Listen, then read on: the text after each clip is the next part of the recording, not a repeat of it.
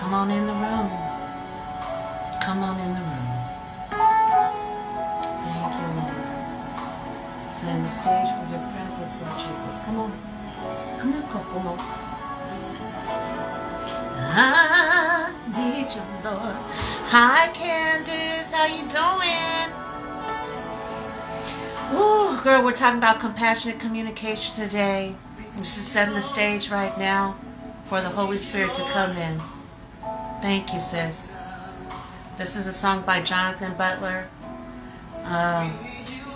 called We Need You, Lord. Just sit in meditation with me, please. Thinking about first coming with the spirit of gratitude and thankfulness to be able to come together once again. I thank you, Lord, for knitting me together with Candace. She's such a beautiful soul, and I thank you, Lord, for her heart. Just really shines your light. So giving and thoughtful. Thank you, Lord. Bless her hands, Lord God. Everything she touches, and her daughters too. Increase in them, Lord God. More compassion, Lord. More compassion, more love. We bow our knees. I can tell I'm going to be crying, so got my tissue. Right now. Candace, we have a guest coming this evening. Her name is this too loud? Let me turn it down. I'm learning all this stuff. So, her name is Dr. Shermel Williams. She is a licensed marriage family therapist. And we've been talking about self-care matters.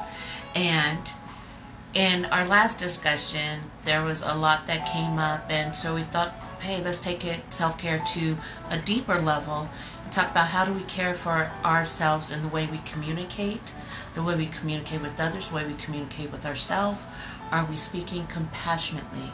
And figuring out how to respond in a way that is compassionate without losing our ground. So, tell me how you doing, sis. Thank you for those prayer hands. Yes, appreciate you. I still remember when we first met and my birthday, and you were so kind. And you even went back and got me cupcakes. And I'm sorry I missed it because I didn't even know I had so much going on that day. But when you told me that, my heart was just so touched. Hi, Henry. Nice to see you. I'm so glad you could make it. Yes, yes. We're setting the tone right now for the Holy Spirit to come in. Did it wave at you? I said wave. For the Holy Spirit to come in and be with us. Invite an invitation for the Holy Spirit to be with us. This is a serious conversation that we're going to have about compassionate communication. And earlier today and even this week, there's been things going on. Oh, yes. Well, I'm glad you received the prayer. God bless you, sis. God is good.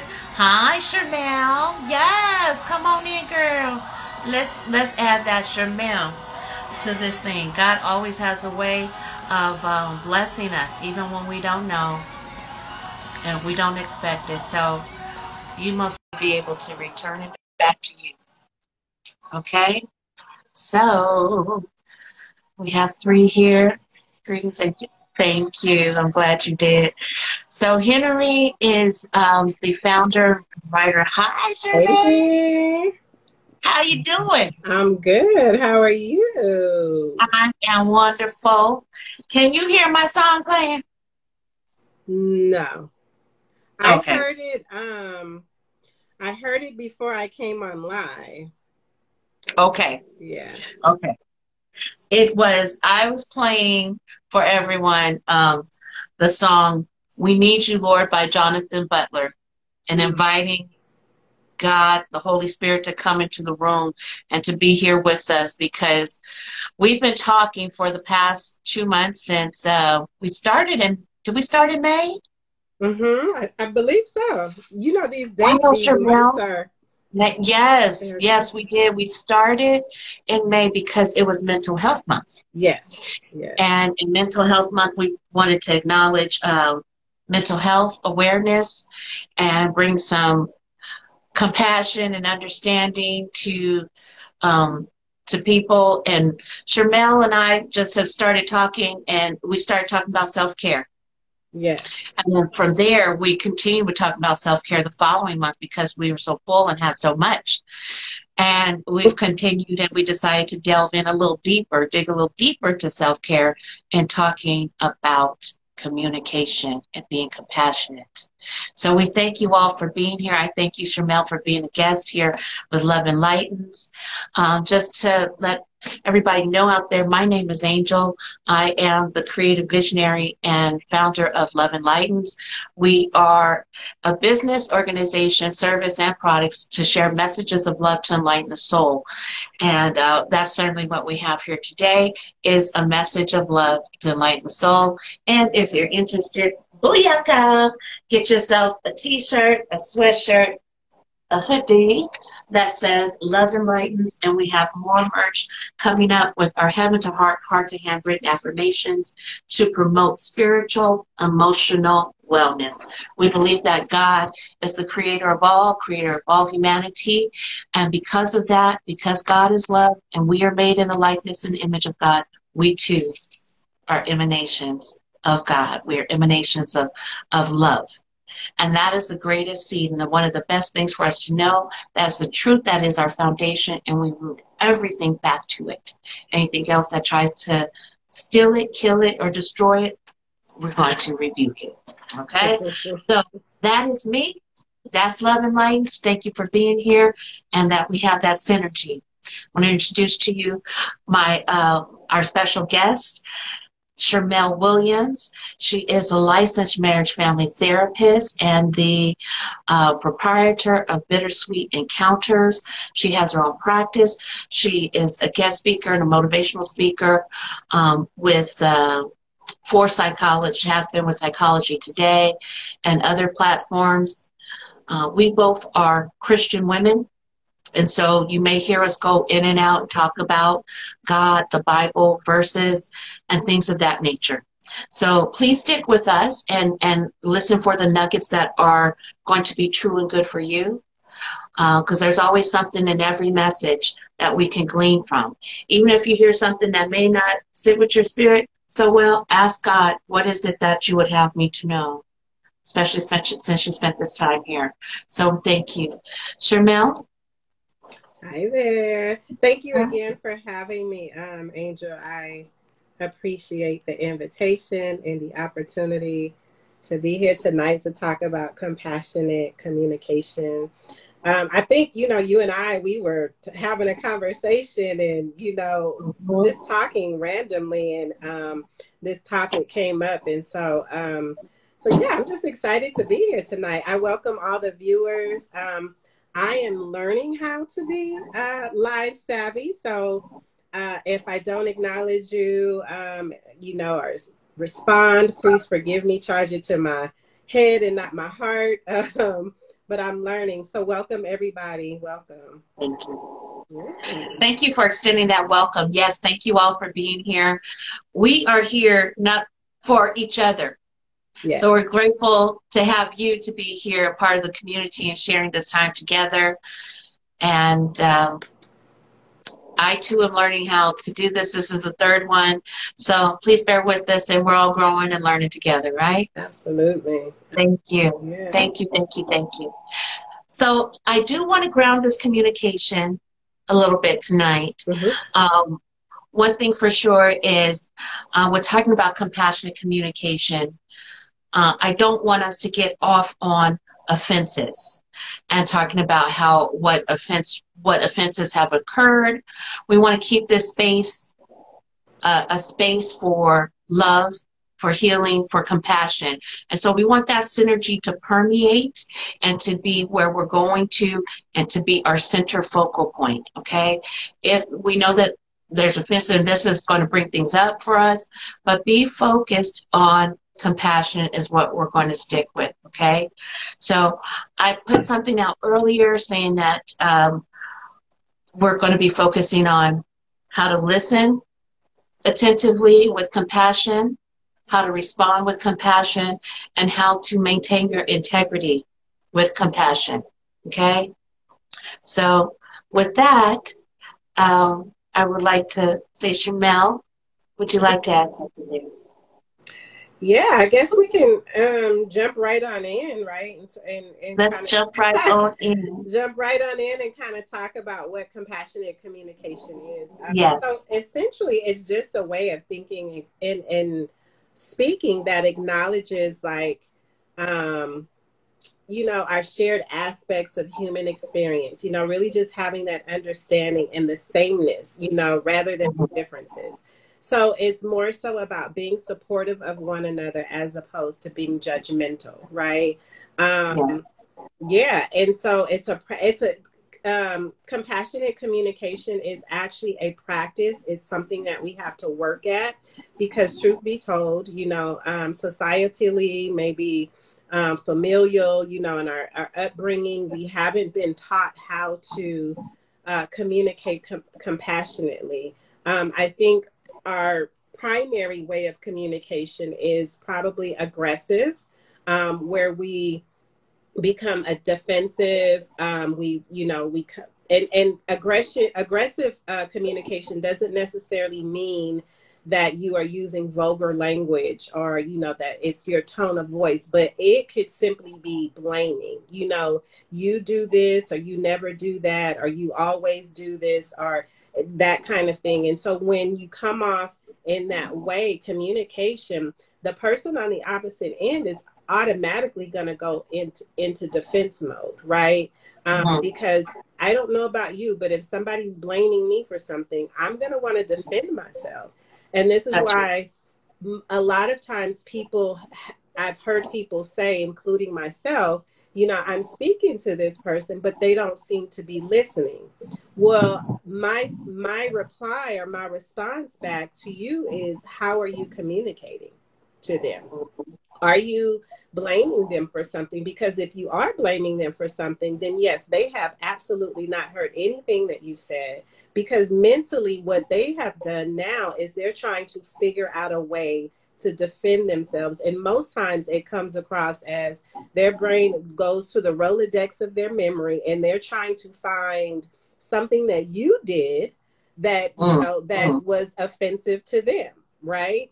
And so while their brain is in that memory of Rolodex, they haven't heard a thing you've said. And so this may be why you feel like you're communicating and someone's not listening. I would just implore you to check and see how you're communicating. If you use words like always, never, you don't, just starting off with the word you, is a clear indication that you're communicating aggressively. The opposite of that is compassion, and compassion is a little more vulnerable than aggressive, right? Aggressive can also be a form of protection for us, right? We may communicate that way to protect ourselves, to build this shield around ourselves so that we aren't hurt and that we aren't allowing people to kind of hurt our feelings, right?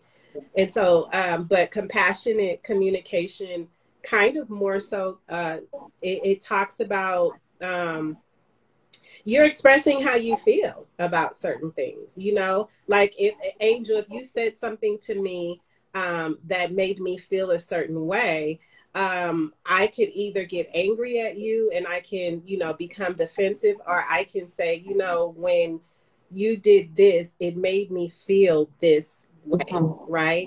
That's a little more, more compassionate, right? It's not as aggressive. It's exposing how your behavior made me feel, not causing you to be the blame of how I'm feeling. Does that make sense? That's what compassionate communication is. And not only, so I'm speaking about communicating with other people, but there's also this element of being compassionate when we're communicating with ourselves. You said something earlier.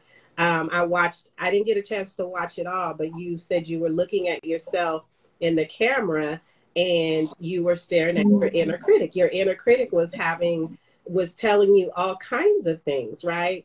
And so you had to learn how to be compassionate with yourself and communicate compassionately with yourself. And I really want to hone in on that, because I feel like the more we're able to engage in self-compassion, self-love,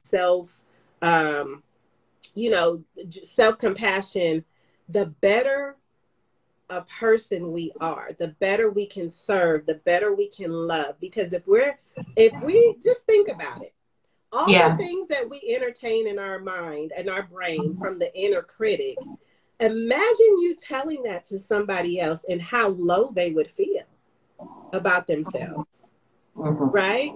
Imagine how they would feel if you were just spewing out all this negative stuff to them. They would feel so low. They would probably be super depressed, super frustrated, super angry. Well, it's no different than that's what's happening when we entertain our inner critic and we're not compassionate with ourselves. And so then we're not able to show up in the world full of the love that we were created by nature, right? We were created, God is love. We were created by him. We are his creation. So we were actually created to love and to serve one. And so if we can just master self-love and self-compassion, I think the world would be a better place to be in. Much better. Yeah. Did you have something you wanted to say? Yeah, I was thinking about that. And love is something we are always asking, and everyone is saying they're looking for, they're yearning. But it's really been a question that I've had is love something that people are thinking that they just receive? Or, are they being consciously aware about how they give it? Yeah. And that giving and receiving is an exchange. Yeah. You just can't say, or have we defined love so narrowly that we're not able to actually feel or have love, embrace love when it is coming to us. Yeah. I like to say love is a state of being. Oftentimes we equate love with doing. Because I'm doing this for you, or because I'm doing that for you, then that equates to I love you. But if we are love and we're a human being, it's just being. And we have to learn how to be who we were created to be. And from that place will flow love.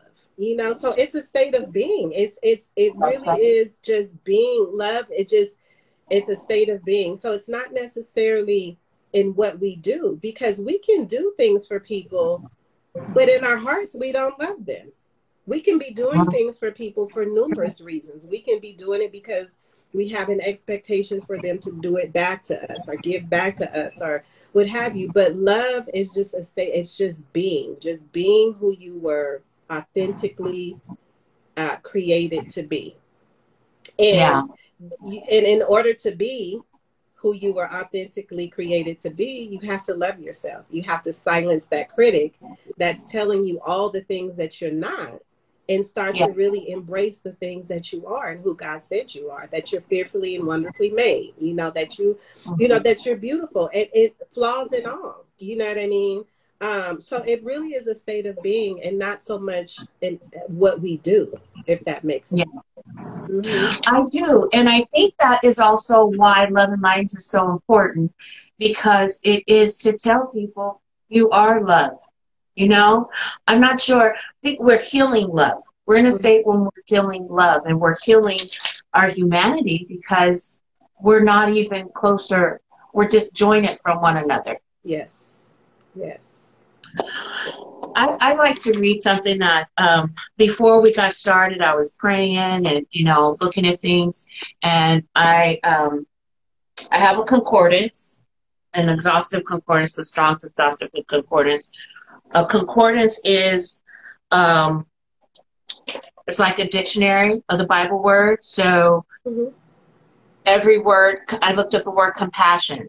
So the word compassion has come up I don't know, so however so many times, right? But what I noticed as I was reading this is it kept saying he was moved with compassion, and with compassion they did. So compassion, being at gracious and full of compassion, being full of compassion, had no compassion upon the young man. For he had compassion. I will have compassion. So what I'm being led to say is that compassion is a part of mercy, it's a part of grace, and it's a part of that seeing ourselves in one another and having that connection with God, to know that God is love. Mm-hmm. And then we start to understand ourselves. We've been singular, but then we have God and we start bringing God into our relationship and learning. And thinking about the parable of the man who didn't want to forgive, Mm-hmm. right? Mm-hmm. And when he didn't want to forgive, God had, or the king had compassion on that. I'm just going to say boss. And then he went out, but he was still a servant, right? Mm-hmm. So the king forgave him, but then when he went out, he saw his servant, he did not forgive him. And it was of a lesser offense. So we're talking about offenses, but it's grounded in compassion. So he beat him up. And then it said the people were greatly disturbed and the street started talking, and it got back to the king. And the king was like, bring him to me. Mm-hmm. How could you do this? And likewise, that the parable is for us to understand that God is saying, I'm merciful, I'm graceful to you. I know you're flawed. I know you err. Mm-hmm. It's okay. I love you. I'm going to forgive you of that offense. Mm-hmm. And you may go freely. And then with that, God wants us to freely forgive other people. Mm-hmm. Yeah. Yeah. And I think, so this goes back to like, I'm just thinking when you say that, and this is why it's difficult for us, is because at an early age, we were taught in order to be accepted, we had to perform, we had to do something, right? And so I think, the way our school system is set up, just the way a lot of things are set up, it's performance based, right? And so then we take on this idea and this belief that in order to be loved and in order to be accepted, I must do something. But we have to understand that we are loved just because we are the creation of God, right? We were created in his image and in his likeness. And if he is love, then that means that we are loved too, right? That's right. And so, but this performance-based mentality teaches us that we have to do, right? And then when we don't do, we're always striving to do and to be perfect and all of that, and which is unattainable, right? And so that makes you frustrated. And so sometimes you do things in hopes that you get a certain response. And when you don't get that response, then you kind of sort of beat yourself up like, man, I've done everything and I'm still not getting the response that I'm looking for. I'm still not getting what it is that I'm looking for. So I think we just have to understand that we are loved just because we exist, right? Yes. And from that place, we can start to begin to silence that inner critic and tell that inner critic, hey, I'm not entertaining what you have to say because I am love. I'm human. There's a human element of us, right? And so we're flawed. We're gonna make mistakes, and our Creator and our Father already knows this, and He's not holding that against us, right? So I like to say, who are we to hold ourselves against? Who are we, right? And so. But I do want to kind of give some practical ways that, because we've been talking about the inner critic, I do want to give some practical ways of how to kind of start to exercise some self-compassion for yourself. That's right. one of the tools that I like to make mention is it's called, like, what would you say to a friend, right? Mm. Okay. So if you're in a situation and something happens and your inner critic is just going ham on you, going in on you, right? Um, and you are entertaining it, and you're like, oh my gosh, like, let's just say, you got an evaluation, and the evaluation had some areas that you needed to improve. So you start telling yourself, oh, why didn't you do better? All the negative things. Why didn't you do better? You knew you could have done better. Sometimes critics go as far as to tell them that they're stupid, they're not smart enough, all of these things. And so I would say, when that inner critic starts going in, ask yourself, if a friend was in this exact same situation, if a friend got a performance evaluation, same as yours, everything's the same, what would you say to that person? If they start feeling really down on themselves, what would you say to that person? That's right. More times than not, you're not going to tell them all the things that you're telling yourself. You're probably going to tell them, you know what, you're good at what you do. Don't beat yourself up. It's only a performance evaluation. Let's look at all the things that are positive. You're going to encourage them. You're going to say things that are encouraging to lift them up, right? Yes. So when you are in those situations where you find yourself just kind of really speaking negatively towards yourself, just stop and ask yourself, what would you say to a friend? And whatever that is, you turn around and say it to yourself, right? And that's a form of self-compassion. You're being compassionate. You're allowing yourself to be human. You're allowing yourself to be flawed. You're allowing yourself to not be perfect, right? So that's one practical way that you can begin to kind of silence that inner critic and start to engage in some self-compassion. You were going to say something? Yeah, that kind of, because you're saying sometimes we're being the way we talk to ourselves, and sometimes the way we talk to ourselves is so harshly. And I thought about how in our last session we talked about core beliefs. Yes. So if your core belief system is faulty, yes, then other things are faulty, and you're still playing those out. Yes. Yeah. Well, from your core belief, and it's core because it's deep, right? And most times we don't know what our core belief is. It's deep down core. And so the way that you can kind of get to your core belief is look at the thoughts that you're having. What are the things that you're thinking and speaking about, to yourself,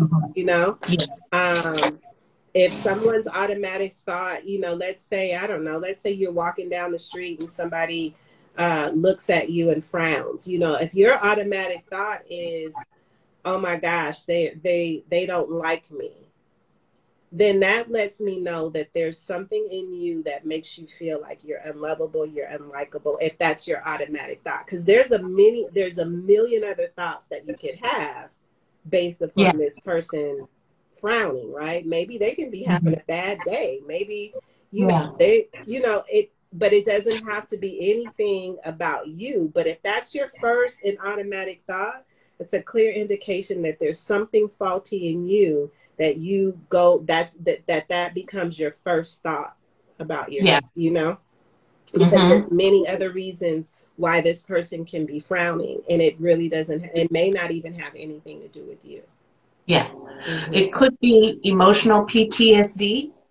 And, that's a whole other thing with not taking things personal, but learning. But when I want to, this being also compassion, is that when we have the awareness that we're starting to blame ourselves, or even quickly deflect and start to blame someone else, to be hold off, take a breath, feel our bodies, and if we're becoming tense and things, and just do a self check-in, a check-in, and sometimes when you're feeling like you mentioned that defensiveness, you know, we could go boom right into somebody else's, and you know, it's startling.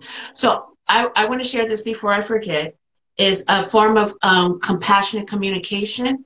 It's not passive. It's not aggressive. Mm-hmm. It's assertive. Mm-hmm. Even when somebody is saying something, you can say, we can't control anybody else's actions and how they do or treat us, but talking, you know, about self-care and self-love, we can say, you know what? That doesn't feel good to me. Mm-hmm. I'm not sure what's going on here, Mm-hmm. but I have to say, stop. Yes. You know, this is too much. And there is a power. When people talk about giving your power away, it is when we're expecting people to read our minds, or we haven't articulated Mm-hmm. how we need to be treat me. Mm-hmm. If I'm going to be kind and compassionate to you, I expect it back. Yeah.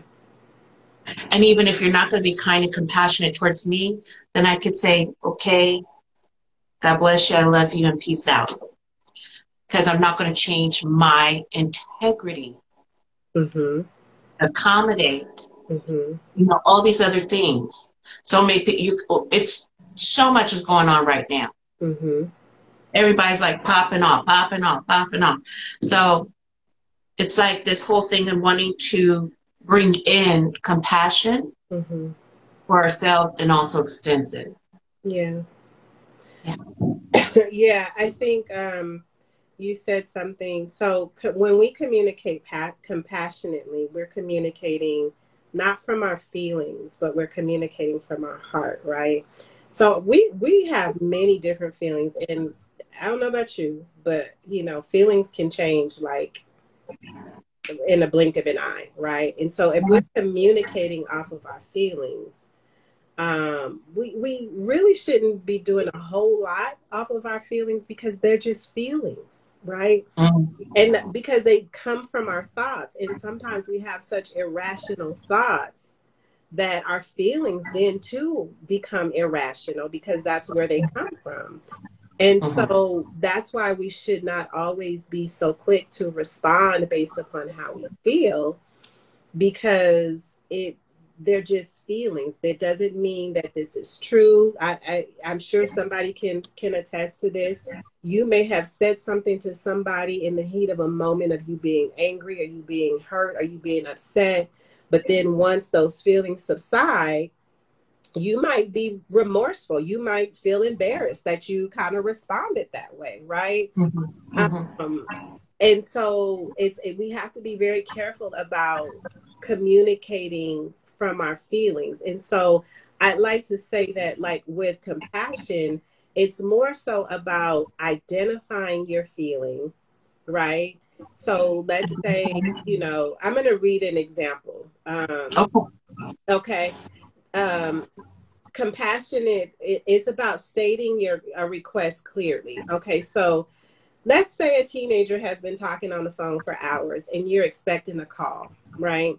So this is the situation. When you have the phone tied up for so long, other calls can't come through. Mm-hmm. And so this is where you express your feeling and the reason for it. So I'm feeling frustrated because I've been expecting to hear from someone. I'd like you to bring your conversation to a close. Okay, that's communicating compassionately, as opposed to you kind of just saying, you're always on the phone. You know, you never get off the phone, or you're always on the phone, right? Mm-hmm. That's more of an aggressive type of way of communication. Compassionate is more so just identifying your feelings, letting somebody know how, the reason for your feelings, and kind of like what your request is. What do you desire from them, right? Does that make sense? Yes. Mm-hmm. And this can be a little challenging for people, because it does require a level of vulnerability, right? Mm-hmm. It requires vulnerability. I you know, when you said, I'm still stuck actually a little bit when you said communicating from our feelings. Mm-hmm. I don't know how not to communicate from my feelings, and I think I don't really know if anybody else really does, and I think we um, our feelings are a barometer, like so much, and so we're still in that place of still even figuring out how to unravel or not the enmeshed feelings or thoughts, and like you said, the mind, the toxic thoughts from the mind, and even to try to be able to sort through that. So I think with trying not to, I don't know how to not respond from my feelings, because my feelings are, to me, is what's telling me what's going on. Selena Maisha, thank you for being here. Thank you all for being here. Says we have to be careful which feelings we choose to express. Yeah, so it's a difference between, okay, let's say you're a situation. So there's always a situation that's going to spark a thought, okay? Yes. And then that thought is going to produce a feeling, okay? I'm so sorry. You know, my dog, she is 14 and a half years old. She sleeps most of the day. And this is actually the time we usually take a walk. So she's been walking back and forth. I need to go let her out. Keep talking to the people. I can hear you. Forgive me. I'll be right back. Keep talking, Chanel. Okay. So I was saying that it is, so there's a situation that usually happens and then from that situation, there's a thought that comes to mind. And from that thought, we have a feeling. The point that I'm making is that we don't want to respond based upon feeling. So if a person is feeling angry, typically the response is maybe you might, cuss the person out, or you might, you might punch a wall, or, what have you. So that's the response from, yes, Selena, you cognitive triangle. Yes. So we have to be careful of our response. Okay. Because if our thought doesn't necessarily mean that it's true. We could just be having a thought based upon our trauma, that's going to cause us to feel that way. So sometimes our thoughts can be irrational. So rather than responding from that anger, you can express, you identify the situation and then express how it's making you feel, as opposed to responding from that feeling. Does that make sense? Yes. Okay. So there's a situation, you identify the situation, when you're on the phone, calls can't come through. It makes me feel frustrated, as opposed to responding from frustration would be, you're always on the phone. Why can't you just get off the phone? That's an emotional response. Being able to identify the situation and then identifying how you feel is more compassionate, if that makes sense. Yes. Does that make a little more sense? It does. Okay. I want to make you aware it's 7:36 right now, and so I want you to be able to get through your points. 7:37 now, and about 7:45 if we can check in with those online. Yes. So there's so much to share about this. I think we're coming from the angle.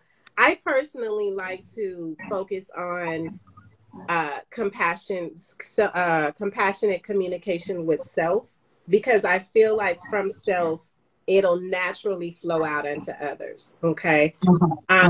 It will genuinely flow out into others. If you can learn how to be compassionate with yourself, you're automatically going to relate to other people, and it's going to be a genuine flow of compassion to others.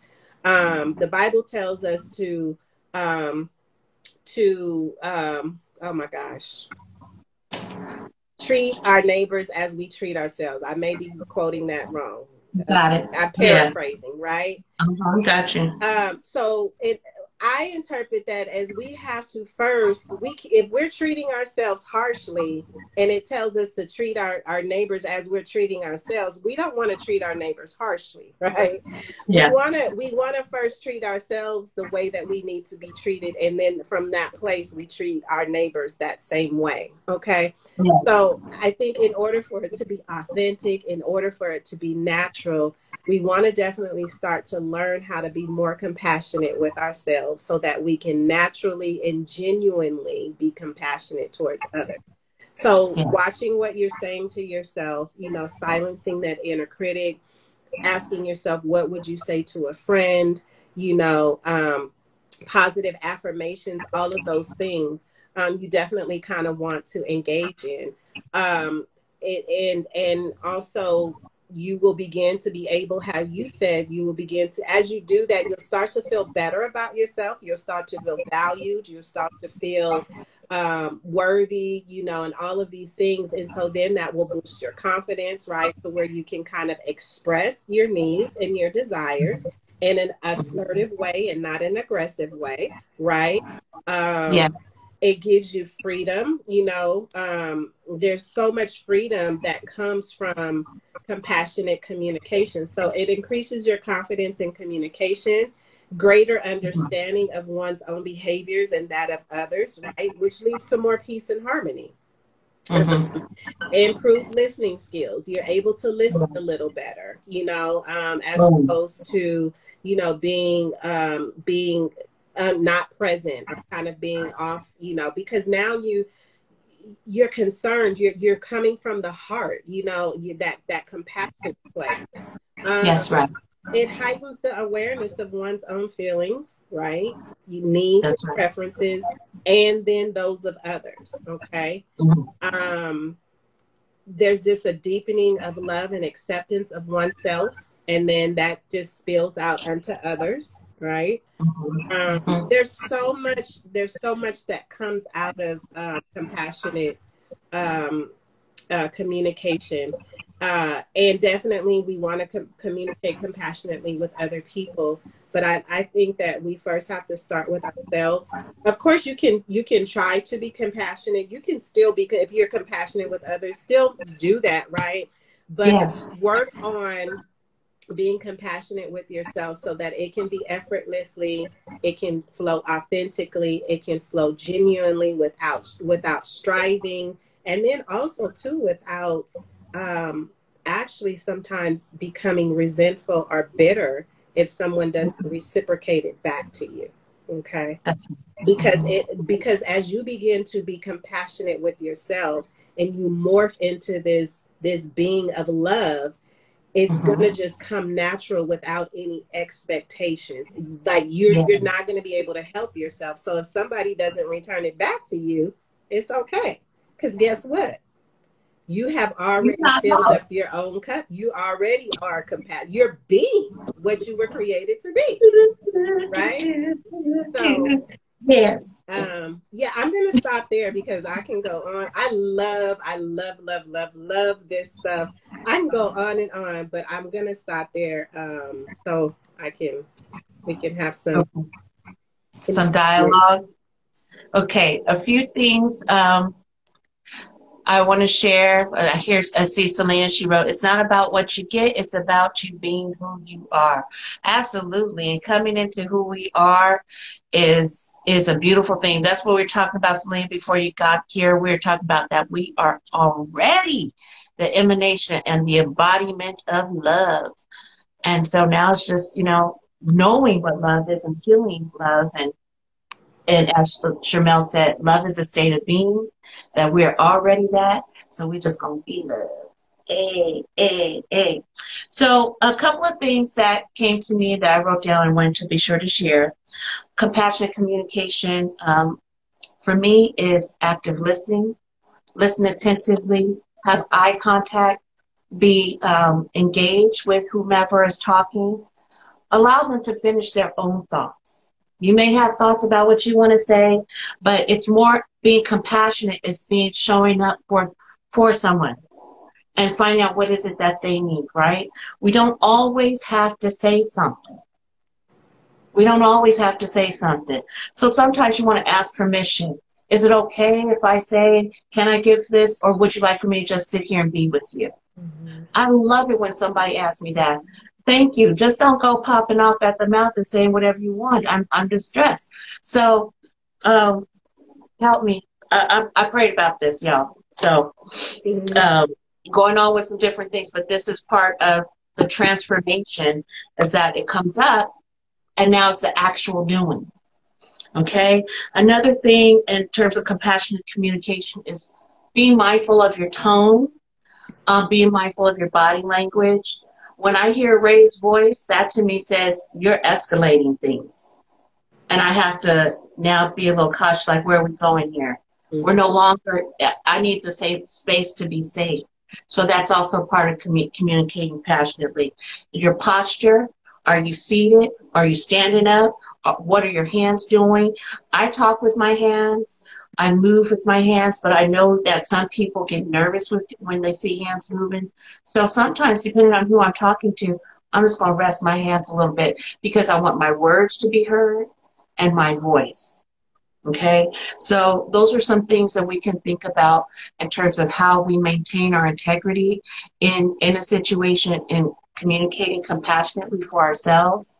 And like Shamel said before on another call, if you don't feel like you are safe, you have 100% permission to leave. To leave.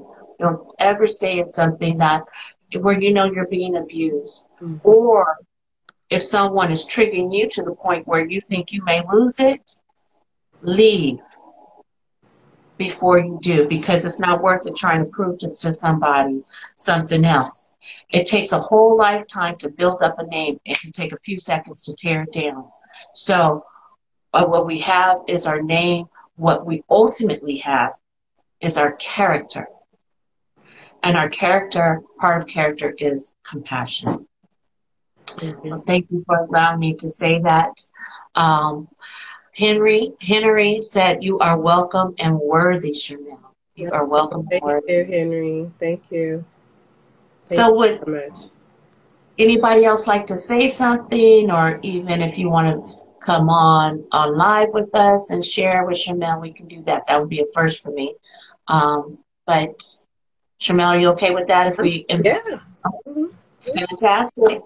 So thank you all for being here. You added some more love juju to the room. So talk to us. What you getting from this?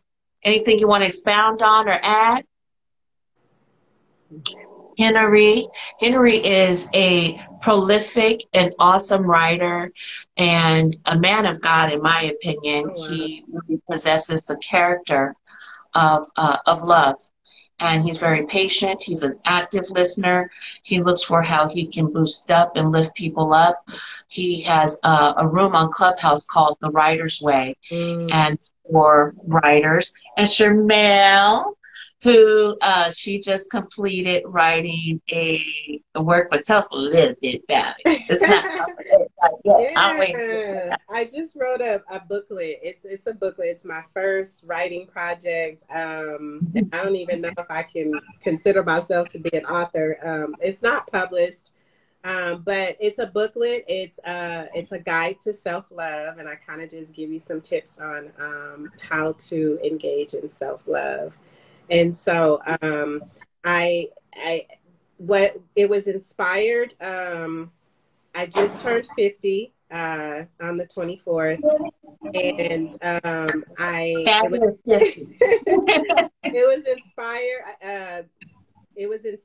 was inspired to gift my guest at my birthday celebration this booklet, just as a thank you to me, and just to leave an imprint on their hearts. You know, my mission in life is just to really get people to heal, to be healed and whole. And so it's just my way. So that was my gift. And so I am going to make it available to the public. I just have to kind of figure out how to do that.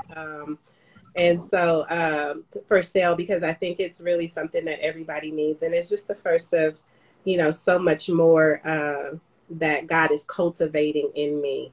Yes, definitely.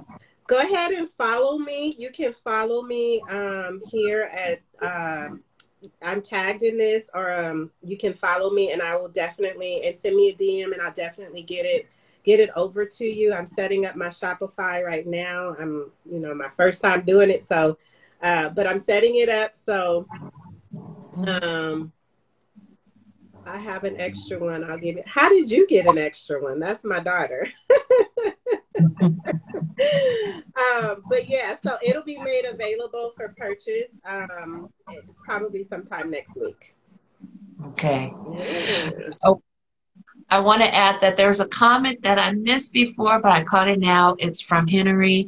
He says it's always an inside job before it becomes a job outside of self. Yes, absolutely. And I'm a firm believer in that. I really am. It just reminds me of the butterfly. The butterfly is cocooned. The butterfly it's cocooned. It's by itself. It's everything that happens before it gets to blossom. It happens in a small enclosed space, and I just think that's just a representation of us as well.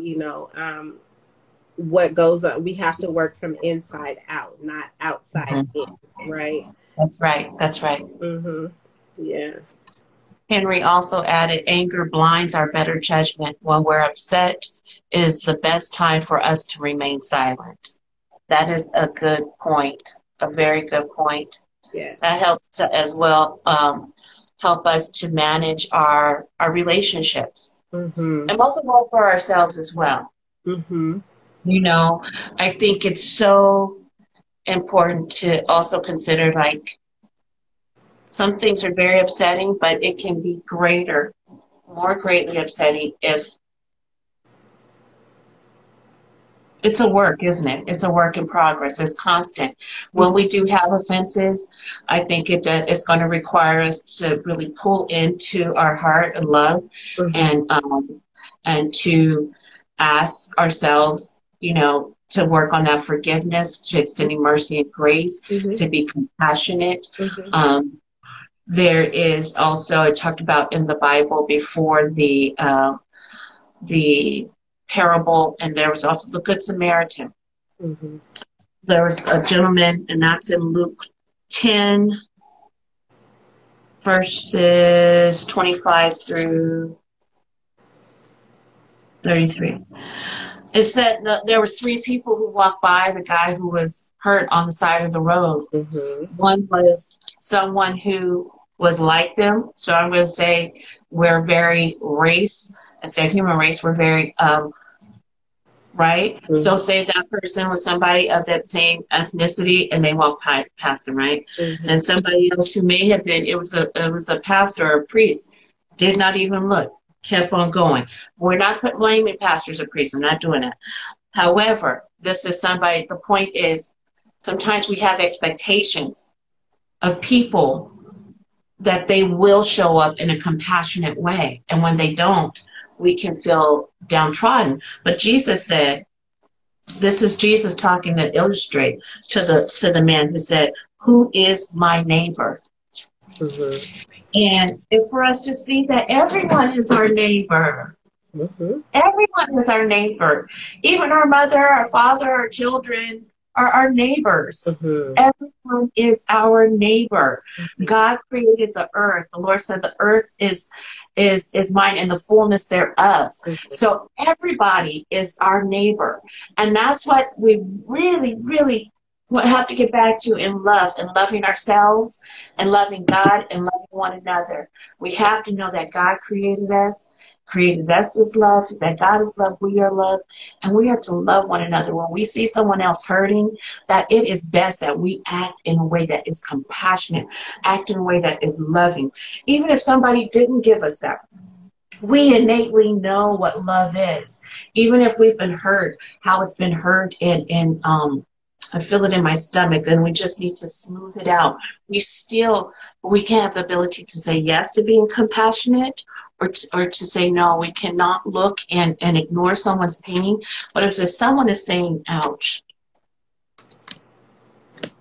say, here's a hand to help. Mhm. And I also want to share that when we hear people celebrating something good, when you hear somebody celebrate something good, stick with them and say, awesome, well done. Don't start asking all kinds of questions about what you didn't do. Just, or even with yourself, be with that win. So much going on, these times always happening. Be with the win. Be with the win to celebrate the good. I want to, we only got a few more minutes, but I want to say something. Yeah. I hear what you're saying, but Mhm. I'm going to speak from experience, because Mhm. you know that for me, I was super critical on myself, and it was difficult for me to be compassionate towards others. I mean, I can Yeah. be kind, I can do kind gestures, but in order for it to be genuine and really flow from a genuine place, that was very difficult for me in the space that I was at it as being critical of self. It wasn't until I learned how to become compassionate with me that I found myself to be able to genuinely become compassionate to others. So there may be some people that like really are really struggling with their self-worth, their self-esteem, you know, just where they're at in life.